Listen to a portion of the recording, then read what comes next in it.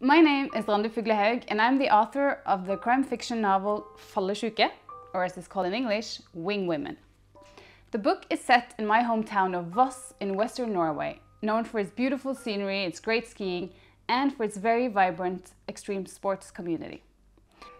My novel starts 13,000 feet up in the air, where 4 female skydivers jump out of an airplane at the opening ceremony of the annual Extreme Sports Festival.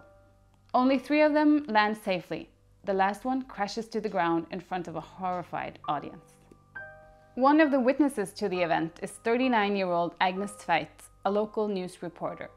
She recently moved back to Voss after living in Oslo for 20 years and is struggling to settle into small town life. She wants to start a family, but the struggle with getting pregnant is taking its toll on the relationship with her boyfriend. When she learns that the skydive accident was in fact murder, she awakes from her professional coma and starts investigating the story. It turns out that her peaceful little town hides dark secrets of violence, betrayal, and abuse of power.